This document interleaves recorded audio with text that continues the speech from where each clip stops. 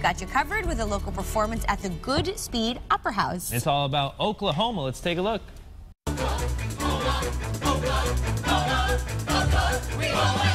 I think it's the classic American musical. It has universal themes, a historic piece because it was the first time that the songs and dance actually furthered the story, and that had never happened before in music theater. How about performing here at the Goodspeed? I mean, this is such a historic place, so beautiful. You guys are in New York City, you're on Broadway all the time, so what is it like to come here to the Nutmeg State and to be able to perform in such a beautiful theater like this?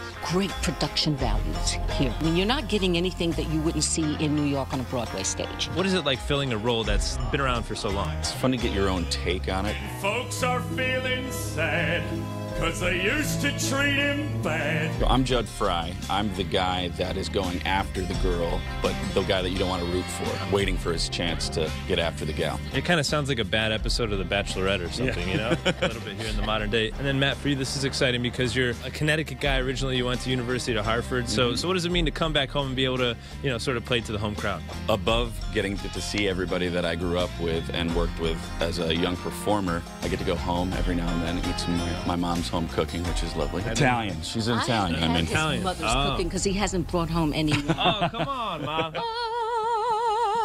Oklahoma, where the wind comes sweeping down the plain. Oklahoma.